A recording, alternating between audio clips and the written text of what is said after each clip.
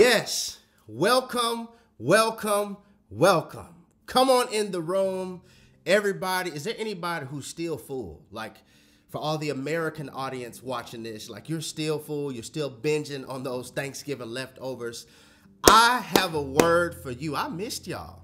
I miss y'all. I'm not used to not seeing my family and hearing from you on a Thursday night. I pray that you had an absolutely wonderful Thanksgiving, even if you were by yourself.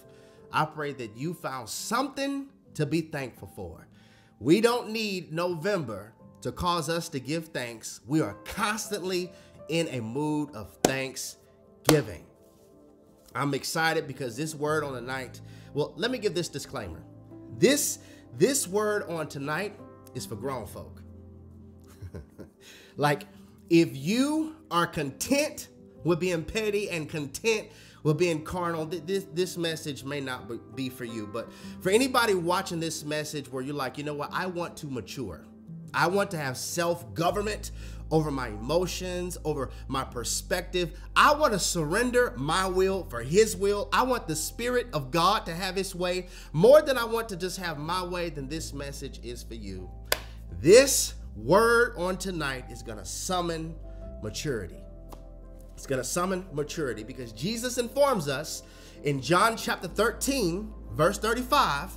He says, listen, by this, all men will know that you are my disciples.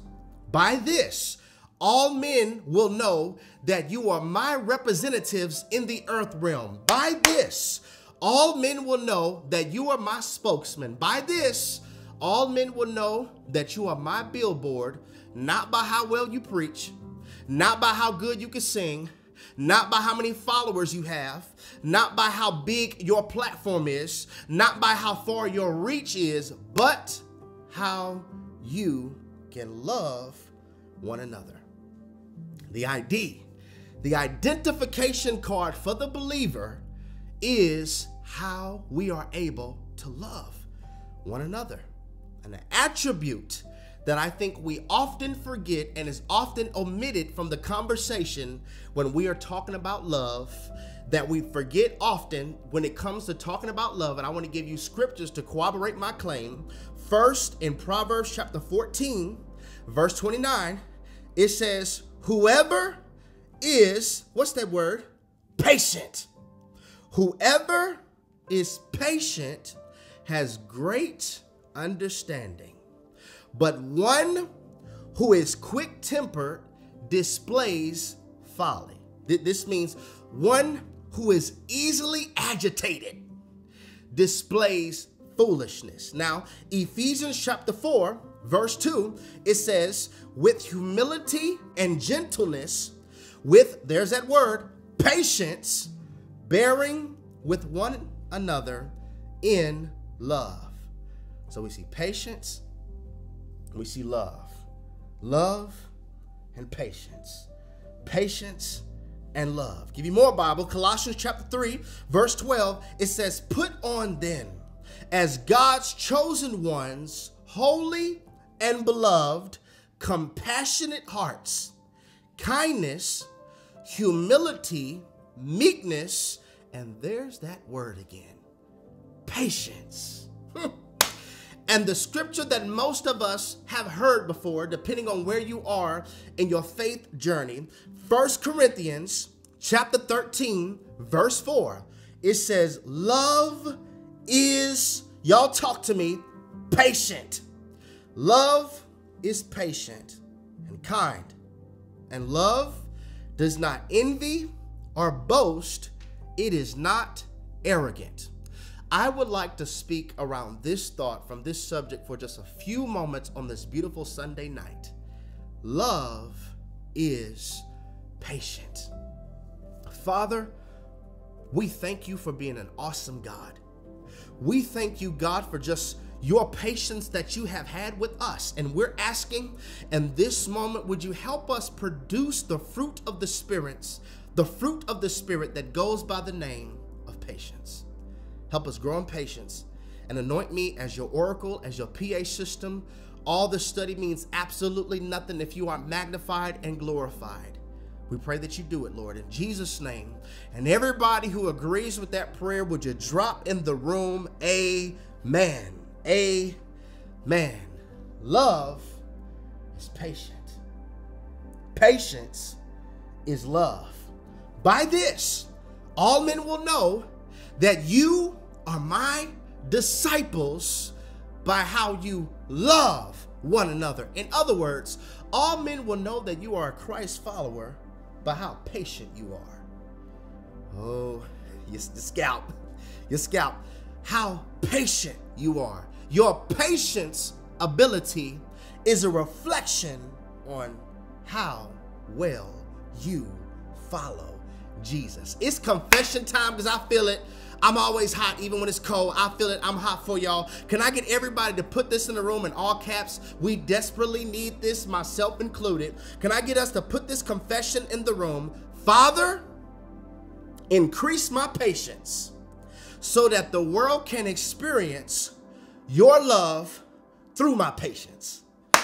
One more time. Father, increase my patience so that the world can experience your love through my patience. Love is patient. Patience is love. Ladies and gentlemen, brothers and sisters, and everybody watching me on tonight, there are a plethora of definitions and or descriptors that one could use in an attempt to articulate what love truly is. And peradventure, if I were to ask everybody, you're going to participate with me on tonight, even though it's virtual, let's make it personal. If I were to ask for everybody watching this message, I would like for you to put in the room, what is your definition of love? One person will put in the room, I'm glad you asked. To me, love is honesty, which is appropriate because when you truly love somebody, you will tell the truth. And then another person will probably drop down in the comments section. If you were to ask me what love is, I were to tell you that love is sacrificial. Love is sacrificial because love gives, which is also appropriate and biblical. For God so loved the world that he gave, which is appropriate because love does sacrifice and love does give. And then somebody else will say, hold up, wait a minute. Let me put my 2 cents in it. For me, love is unconditional. Because can you really say that you love me if you only will love me if I meet your conditions? That part though. Love is unconditional, which is also appropriate. Definition after definition, descriptor after descriptor, love is selfless and love is honest and love is gentle and love is caring. But there is an attribute of love that is often left out when it comes to this conversation, and that is love is patient. So the question on the floor, the quintessential question on the floor is, are you patient enough to love? Talk, Holy Spirit. Are you patient enough to love? And not just to love, watch this. Are you patient enough for love? Because love is patient. I know you can serve. Yeah, I know that. I know that you can give. Yeah, I know that. Yeah, I know that you have a great following. I know that. Yeah, I know that you can volunteer. Yes, I know that. But ma'am, are you patient though? THO, we're using Ebonics. Ma'am, are you patient though? Sir, are you patient though? Because patience reveals discovered value. Woo! Y'all, this was in me all week. I did like a short video just giving you a small section of my sermon notes, but now I'm breaking it down. Love is patient, and patience reveals discovered value. You'll always have patience when you know the value of a thing. Did you hear me? Love is patient, and patience reveals discovered value. You will always have patience when you know the value of a thing. As crazy as it was, somebody on Tuesday, somebody on Monday of this past week was camped outside waiting for Black Friday. Look, they were willing to rearrange their whole life. Like their whole life. They were willing to rearrange their whole life to be outside of a store. Like they were willing to embrace the rain. I don't know where you are in the world, but it was cold and raining here in Houston. Like they were willing to embrace the rain. They got a tent for that. They were willing to embrace the cold. They got a blanket for that. They were willing to embrace uncomfortable circumstances because there was something inside of that store that they valued. Now, I'm not judging. If that was you, that's okay. I'm not judging. It's just for me personally. For me personally, I value being with my family more. Like, there is nothing more valuable in a store than for me to leave my wife and my 2 children to be camped outside of a store. I'm not judging. This is just me. This is not Bible. This is just me. I value my time. I value my health. Lord knows I'm not trying to get sick. I have to preach to y'all. Like I value being in Christ-like character, because for me, being in a line outside, being pushed and shoved, trampled on to get inside of a store on Black Friday is just a setup for my flesh to start tweaking. And I don't want nobody to see on the news, a pastor was caught fighting today. That's not going to be me. So I'm not going to put myself even in that situation. But notice there was somebody and there were a group of people who viewed it as something is worth me being uncomfortable because I value what's inside this store. And watch this, y'all. They were willing to wait on it. They were willing to wait on it because patience reveals discovered value.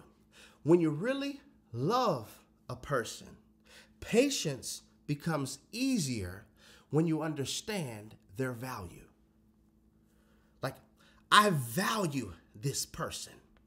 I value their presence. I value their conversation. I value their time. Here it is. You are never going to have to beg a man to do something that he values. You are never going to have to beg a man to make time for something he values. This is your confirmation. You'll never, I hit him 3 times. I called him. I left him a voicemail. How he didn't return my phone call. Why he's not returning my voicemail. And then you have the audacity to look on social media to see if they updated their status. Ma'am, he's supposed to be pursuing you. All right. A man will always make time for what he values because patience reveals discovered value. Therefore, to lose patience is to forget value. Hold on, wait, don't turn me off. Remember our foundational text in Proverbs chapter 14, verse 29, whoever is patient has great understanding. So when a man or a woman is patient, it's because they understand something. And sometimes that great understanding is the value of a thing. I'm patient with my wife because I understand the value that she adds to my life. I'm patient with my children because I understand the value that they add to my life. I'm patient with the process of God because, first of all, he's God and he knows my end from the beginning. And then also I'm patient with God and I trust his process because I understand the value of being a man who is led by the Spirit of God. Patience reveals discovered value. And I know we've been taught the love languages, and we've been taught love banks and love tanks and all of these innovative and creative ways to try to get a generation to know how to do life with someone from a kingdom perspective. We have content about praying for your future spouse and love her like Christ and watch out for counterfeits. But we often do not have as much content that teaches us how to increase our patience, because an impatient heart cannot be a loving heart. Did y'all hear me? An impatient heart. Listen, love is patient. By this, all men will know that you are my disciples, by the way you are loving one another, by the way you are patient with one another. An impatient heart cannot be a loving heart. In fact, the famine of preaching when it comes to this kingdom ethic is one reason why, not the only reason. There's toxicity, there's dysfunction. I've done so many sermons about that. I've done a sermon about that was toxic. I've done a sermon about that wasn't love. I'm not talking about that. But one reason why a lot of relationships go short-lived and a lot of our marriages are failing is because we have not been taught nor trained how to stick to it. Some stick-to-itness, if you will. The heart has not been trained how to endure. Stick with it. Ever since middle school, a lot of us have been breaking up with people since middle school. Break up, break up, break up, break up. What are you doing? You are classically conditioning your heart. When it gets hard, I'm out. When it gets difficult, I'm out. I'm not talking about to something that is unhealthy, toxic, and not God's will. Because you could have exactly who God wants for you to have, and it's still going to take work. You think finding the one is hard. I'm telling you on the night, being one is harder. You can have exactly who God wants for you to have, and it's still going to take ample amount of work. And our hearts have been classically conditioned. When it gets hard, we quit. When it gets hard, we quit. We don't know how to endure. And somebody's like, yeah, but I'm just so frustrated. You don't understand. With my boss, with my spouse, I'm just so frustrated. You know what frustration is sometimes? Frustration is the roll call that lets you know patience is absent. Frustration is the roll call that lets you know patience is absent. What I want to do here, gotcha. All right. My desires here, all right, we're present, okay. All right. My timeline here, gotcha. All right. Patience. Patience. Is there anybody in the classroom with my heart called patience? Patience, many times, is frustration's roll call that lets you know patience is not here. This is so good, y'all. So good. And the distance, listen, the distance between petition and manifestation is patience. Patience. It's not that God didn't hear you. It's not that your petitions have gone unheard. It's not that God is ignoring you or is this delayed. It's just that the distance between petition and manifestation is patience. Here's the problem though. I want to help somebody. Here's the problem. We're so focused on the manifestation. Gosh, are y'all getting this? We're so focused on the manifestation that we don't see what God is doing right in the middle. I know what your petition is, and I know that you're waiting for the delivery of that petition to arrive, which is the manifestation, but I'm working on right in the middle. I'm working on healing you, so when I send you what is yours, you will have the patience, the love, and the character to embrace it. I'm dealing with you right in the middle so that you can know my voice. You've been talking to too many people. You don't know the voice of the devil from the voice of me to the voice of you. I'm dealing with you in the middle, the distance between petition and manifestation is patience. The problem is we are so caught up on the manifestation because of our petition. In the middle, I'm trying to teach you that your identity is found in me. Your identity is found in Christ and Christ alone. I heard your petition, but I'm trying to build in you patience right here in the middle. I heard what you asked for me to do in your life, but we weren't talking before you start asking for that. So, why would I send you the manifestation when we were barely talking before the petition? I like in the middle between the petition and the manifestation, you and I are developing intimacy. Why would I send you something that would take you away from talking to me? The distance between manifestation, the distance between petition and manifestation is patience. So the question is, are you patient enough for love? I'm not talking about lust. That's settling. And anything that settles always ends up at the bottom. That's the whole word. I'm not talking about lust. That's settling. Everything that settles ends up at the bottom. The famine of educating people about this kingdom ethic is one of the reasons why I believe most of our relationships go short-lived, is because we do not have hearts that have been trained on how to be patient. So what is patience? I'm going to give you two definitions that I believe is going to bless your life because it blessed mine. The first definition, patience is the acceptance. Can I get somebody to say acceptance? Patience is the acceptance that things happen in a different way than what you had in mind. My God. Patience. Patience is the acceptance that things go in a different way than what I had in mind. I didn't have in mind this much traffic, but I'm patient. Why? Because I'm accepting I'm going to be late. So nothing I can do. We are not moving. I can call, I can send a text to whoever I'm meeting. There's nothing I can do about it. It's accepting the traffic. I did not think that my plane would be delayed, but I'm accepting it.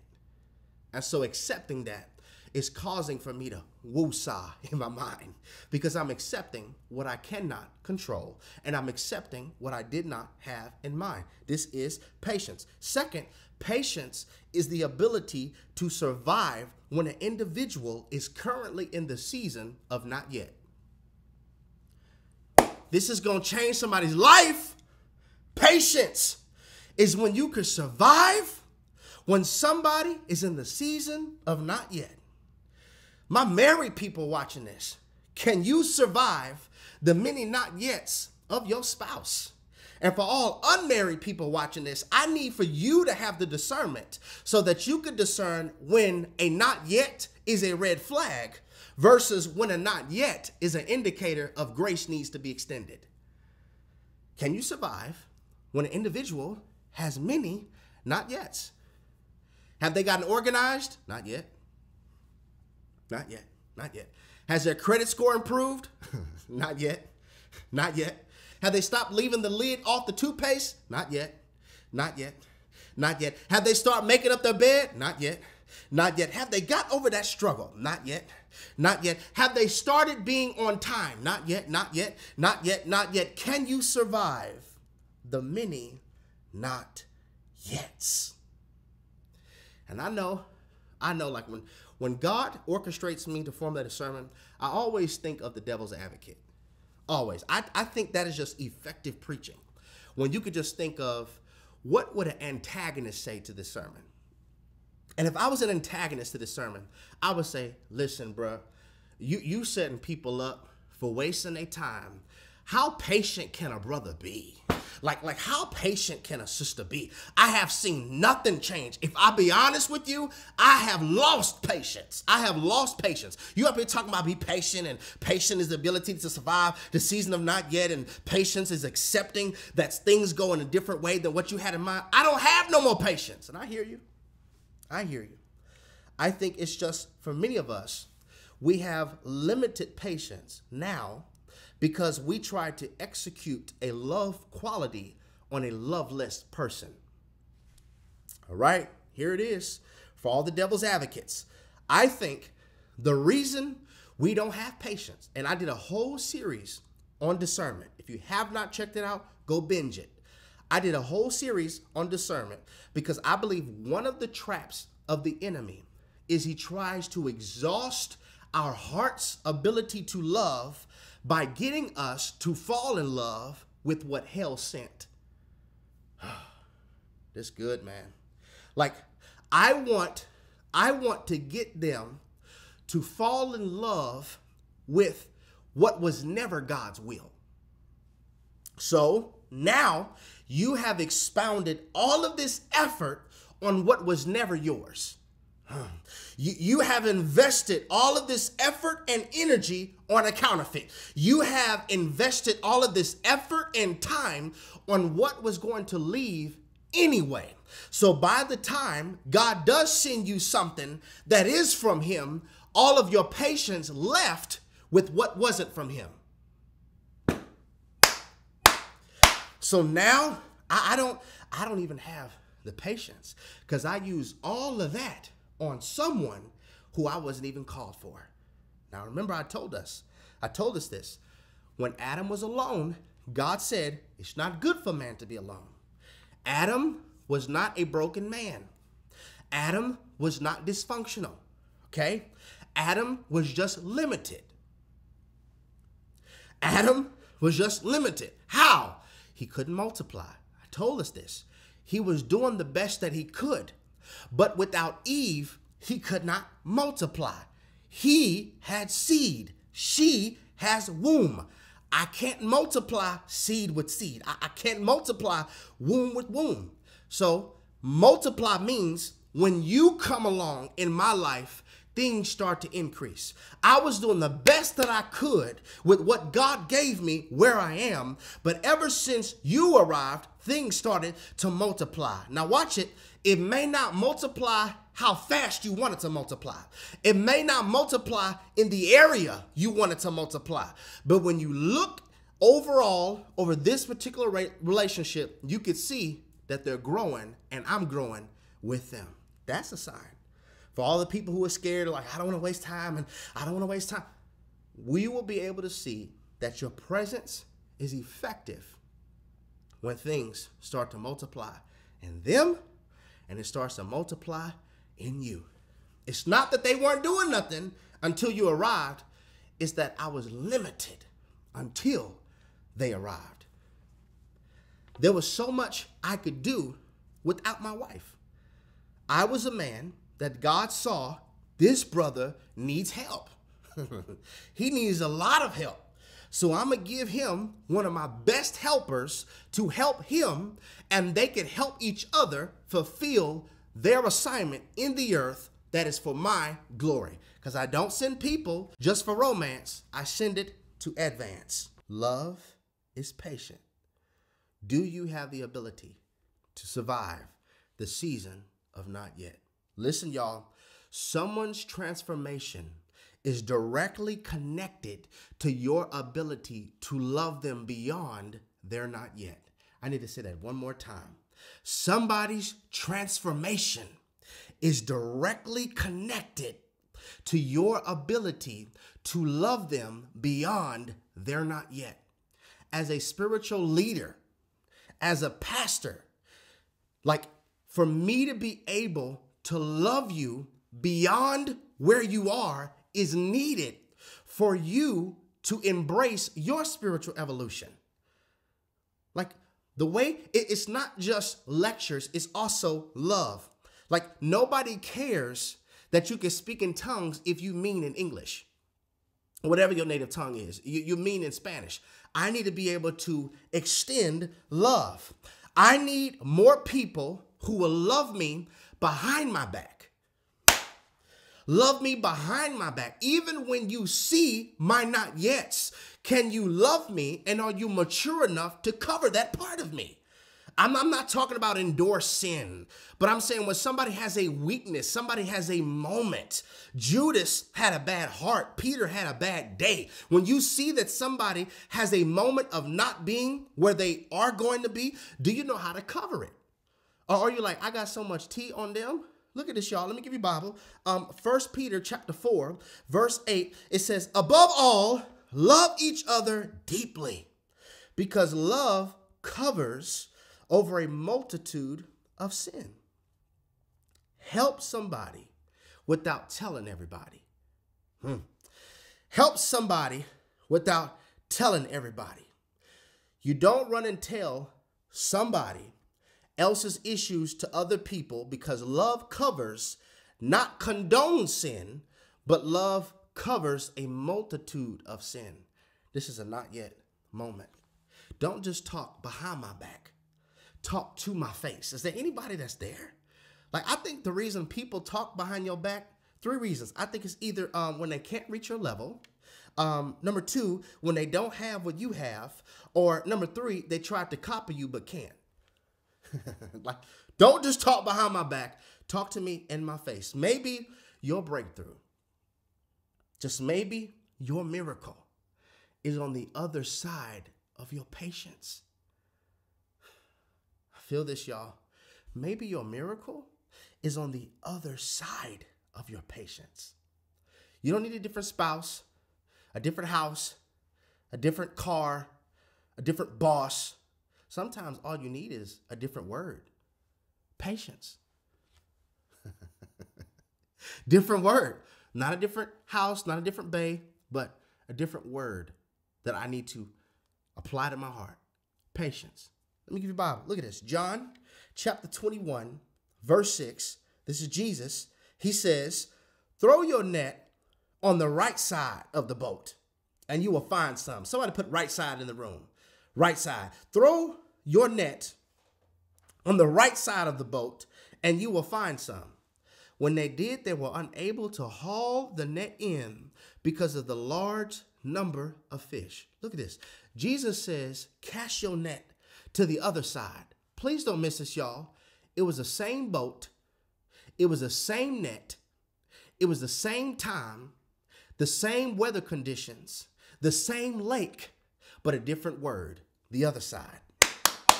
Oh, what is on the other side of your obedience? What is on the other side of this depression? What is on the other side of this fear? What is on the other side of this pain? Maybe what's on the other side is waiting for you, but it's tied to your patience. And I think you know why patience is so hard, especially for millennials and Generation Z? I think, look, my phone, right? Let's say I want to listen to this song. It's a jam. Remember this song?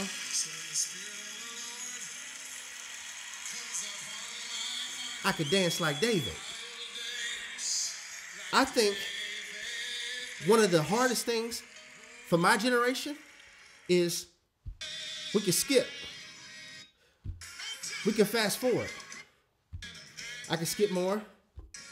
I can keep skipping. I can keep skipping. I think the ability to be able to skip, fast forward, and expedite shipping has messed up a generation. Because just because technology has advanced does not mean God's methods have changed. Here it is. God still uses wildernesses to purge us from Egypt. I know technology changed, but that's still a method that God uses. God still uses a famine for the prodigal. I know technology has changed, but God's methodology has not. I know that technology has changed, but God still uses big fish to get somebody to understand, I told you, you have a mission and an assignment in Nineveh. No, you may not literally be sitting in the belly of a big fish. Oh, but you sitting in the belly of something, because when God doesn't have your attention, he knows how to disturb what does. God still uses crosses. I know technology has changed, but my method has not. I still use crosses to crucify your flesh with your passions and your desires so that the spirit can live in you. Maybe we have gotten so used to skipping and fast forwarding and next, and I want to get to this place faster. What's the fastest route? What toll road can I take? That has bled over in the process of trusting God while we're in the middle of petition and manifestation. What is the lack of patience causing for you to miss out on? What is the lack of patience causing for you to stay in longer than you have to? Because unlike some educational school systems, God won't pass you if you don't get this. There's something I need you to get. And I'm just convinced we have to get to a place in our life where we understand it's either embrace the new level or keep fighting the same devil. Patience, patience, patience, patience. And God has been so patient with us. This trips me out, Carl. God has been so patient with us, so gracious. Like grace is our attorney. You know what that means? Like grace is our attorney that keeps getting our case dismissed. There's some stuff that you did. Y'all hold it. Let me put me on blast. There's some stuff I did that I'm so thankful that grace came in and got my case dismissed. You do understand there's some things in your life that were supposed to hit you but missed you, right? This is how we have the whole Passover festival.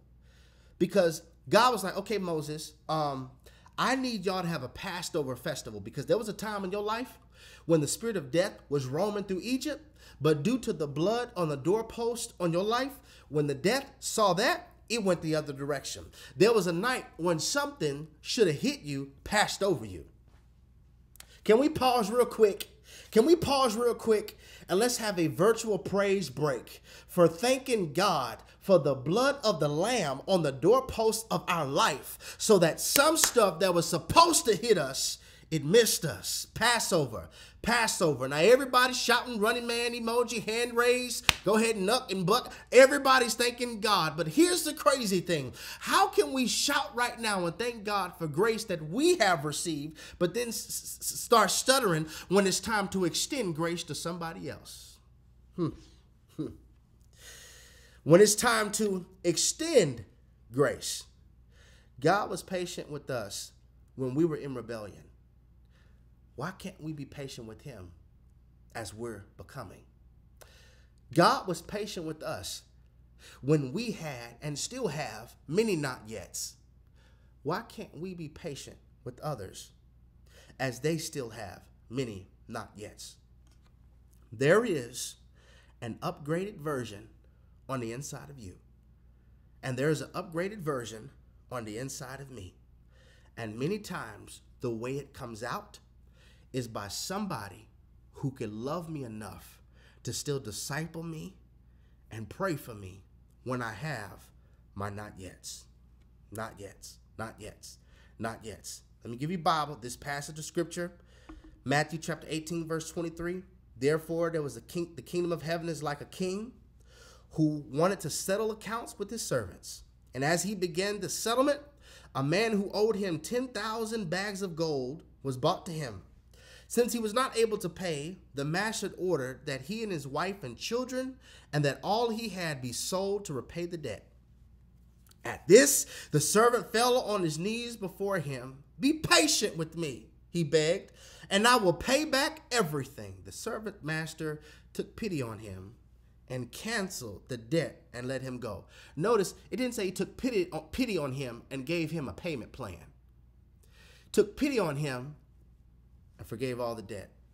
But when the servant went out, he found one of his fellow servants who owed him 100 silver coins. You owe this dude gold. This dude owes, 100 silver coins. He grabbed him and began to choke, oh boy. Pay back what you owe me, he demanded. His fellow servant fell to his knees and begged him, be patient with me, the same thing he asked, and I will pay it back. But he refused. Instead, he went off and had the man thrown into prison until he could pay the debt. When the other servants saw what had happened, they were outraged and went and told their master everything that had happened. The master called the servant in. You wicked servant. I canceled all the debt of yours because you begged me to be patient. Shouldn't you have had mercy or shown patience on a fellow servant just as I had on you? In anger, his master handed him over to the jailers to be tortured until he should pay back all he owed. This is how my heavenly Father will treat each of you unless you forgive your brother or sister from your heart. Wow. So how? How do I develop patience? You've been telling me we need patience, we need patience, we need patience. How do we develop patience? Point number one, accept things going different. It's the acceptance of things going different. Proverbs chapter 16, verse 9, it says, we can make our plans, but the Lord determines our steps. A lot of times the reason we keep breaking our own hearts is because we keep putting expectations on people. We get hurt by the expectations we keep putting on people. Everyone doesn't have your heart. Way to get patience. Accept that things can go different. Number two, how do we become patient? A lot of us are exhausted. A lot of us are exhausted. You're tired. I know when I'm tired, I'm not as patient. Rest. Participate in the Sabbath principle. Rest so that you can be a refueled version of yourself, not an exhausted version of yourself. How do we become patient? Many times we lack the patience that we need is because we have a grace deficiency. You don't even know how to give grace to you. You don't even know how to give grace to you. It starts with being gracious to myself. Stop shaming yourself for what you've done, but start applauding yourself for what the Holy Spirit is doing in and through your life. And last one, reframe your thinking. Reframe your thinking. What have you cropped out that's limiting your patience? What you're focused on? Like right now, I'm cropping this video. You're closer on me. Now, you don't even see me. A lot of us, you can't even see what God is doing because you keep on putting in the frame of your perspective what you want to focus on, and God is trying to get you to see the big picture. So, Father, would you help us in this area to produce the fruit of patience? That starts by understanding that things will go differently than what we expect. It also starts, God, by embracing those who are in a season of not yet. And surely, if you can be patient with me with all of my not yets, I can be patient with others in the face of their not yets. In Jesus' name we pray. Amen.